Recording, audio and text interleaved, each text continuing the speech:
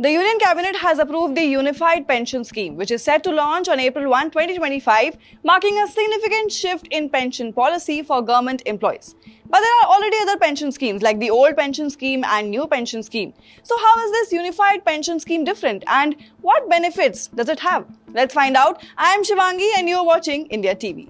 The Unified Pension Scheme was approved in response to dissatisfaction with the new pension scheme and several states reverting to the old pension scheme. So let's first understand the features of old pension scheme or the OPS. Well, the old pension scheme provides government employees with a pension equal to 50% of their last drawn basic pay upon retirement with adjustments for inflation through dearness allowance. It includes a general provident fund, that is GPF, and a gratuity payment of up to rupees 20 lakh.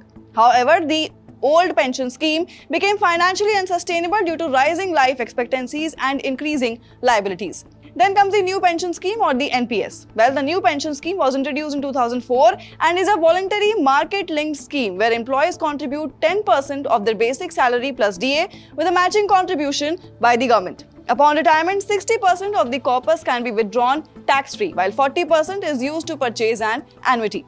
The new pension scheme offers investment choices but lacks guaranteed returns and inflation adjustments, which has led to criticism regarding its unpredictability. Then comes the Unified Pension Scheme. Well, the Unified Pension Scheme, which will launch in April 2025, will offer a fixed pension of 50% of the average basic pay over the last year for employees with at least 25 years of service, whereas there will be a proportionate pension for those with 10 to 24 years of service.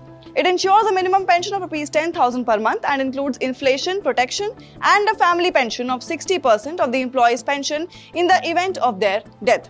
The scheme also provides a lump sum payment separate from gratuity. So now let's move on to the comparison between all these three pension schemes. So you must know that the Unified Pension Scheme combines the strengths of both the old and the new pension scheme, offering guaranteed pension benefits and inflation protection similar to the old pension scheme while incorporating elements of the new pension scheme such as employee contributions.